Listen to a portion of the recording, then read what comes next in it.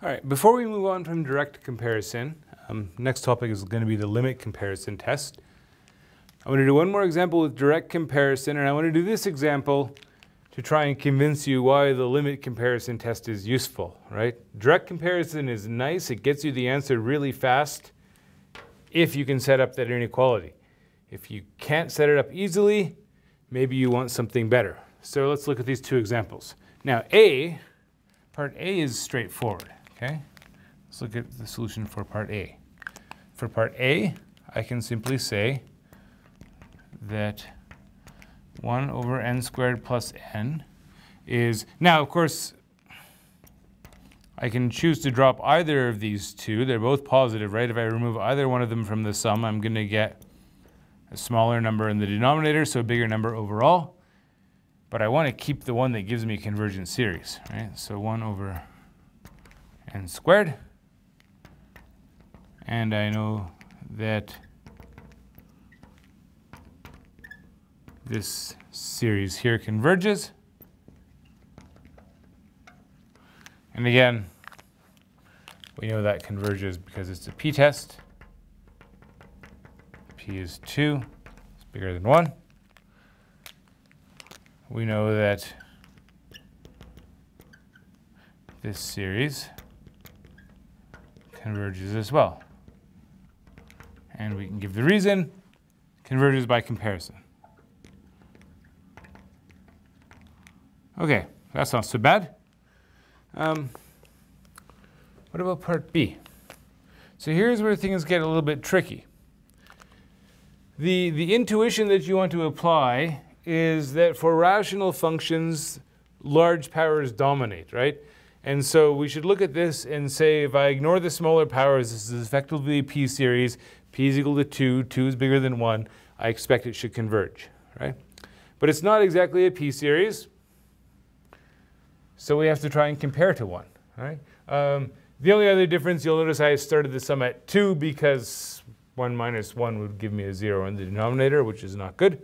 But as long as n is bigger than or equal to 2, n squared minus n is going to be positive, so we have a positive sequence. We're good to go on that. But we can't do the same sort of direct comparison that we just did, right? If we try it, it's bound to fail, because if I just drop the minus n, right, that subtracting n is making the denominator smaller. If I remove it, the denominator gets bigger, the overall terms get smaller, inequality goes the wrong way. So I can't use it, right? It doesn't work. So what do we do? Well, you start fiddling around and you just say, like, how can I get this thing to go the right way? So subtracting n, how do we fix it? You can mess around. There are options like maybe you try to complete the square or something like that. I mean, that actually is an option. You could do that. Completing the square might work. We might try to say something like, well, you know what? We know that n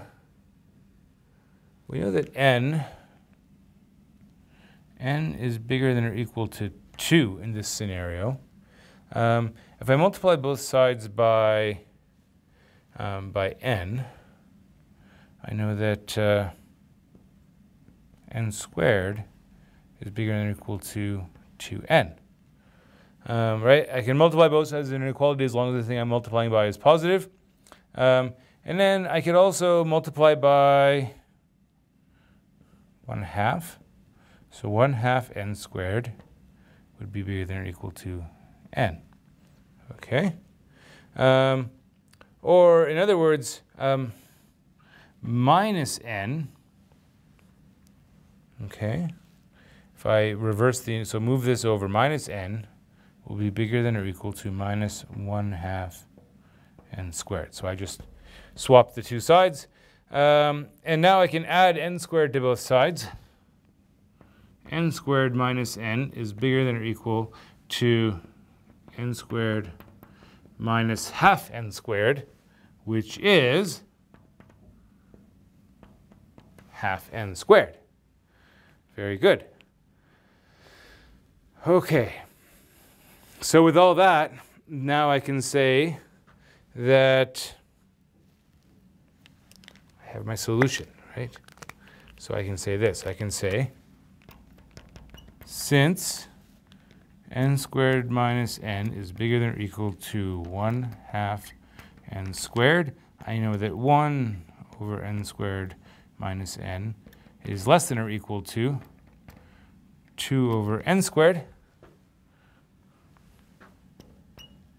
And I know that the sum, n going from 2 to infinity, of 2 over n squared converges. Again, p-test, the 2 on top is a constant, doesn't matter, factor it out, it's 1 over n squared. I know that